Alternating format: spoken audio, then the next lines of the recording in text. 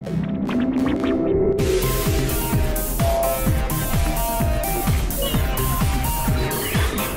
from Las Vegas, this is NAB Show Live, produced by Broadcast Beat. Ryan Settles here with NAB Show Live, and we have a very special guest. I'm happy to have Bob Woodruff. How you doing, Bob?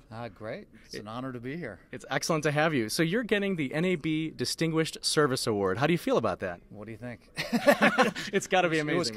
This is pretty unexpected, to tell you the truth. But I got the word about it a couple months ago, and I thought, really? Me? But now I'm here, and it's beautiful, and it's Vegas. And what's really exciting is, you're in the company of folks like Jerry Lewis, Bob Schieffer. How does that feel? That's got to be amazing. Yeah, and this is the world that we've lived with for all of our lives. These are the stars that I grew up watching and those that I worked with later on. So, listen, I sometimes wonder, why would I get something like this? Nobody ever thinks they deserve it, but that's the case here too. Well, so you're certainly renowned, and you're speaking in about an hour or so. Is that right? Yeah, I think that's right. Yeah. Okay, excellent. So talk about the history of your career.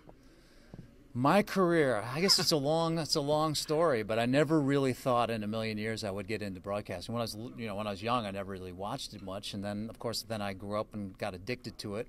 But then I became a lawyer because that's really what my goal was, and then that changed when I was in China. And Tiananmen Square broke out. I got brought into the journalism world, and I made this big shift. And I had a wife that wasn't going to dump me, even though I'm taking major, pay cuts to go into television news. But was that. And then, of course, the war is starting to break out. I wanted to report overseas, and so it was a lot of time of overseas, war reporting. Right. Well, Bob, it's been an honor having you here on NAB Show Live. We're broadcasting to quite a few people right now over the internet on nabshow.com and broadcastbeat.com. Congratulations. And one last question. Where do you think the broadcast industry is headed? Or how do you feel how it's evolving? I think it's going to be maintained. I mean, obviously there's been so much challenge from other sources, from people's blogs to anything on websites and all of that. But nevertheless, this is much more interesting to watch. It's much more thorough, and it's much more trustworthy. Anybody can write anything now, but we still are under such pressure to make sure that our stories are correct and truthful, and we have the ability to go to places that need to be reported.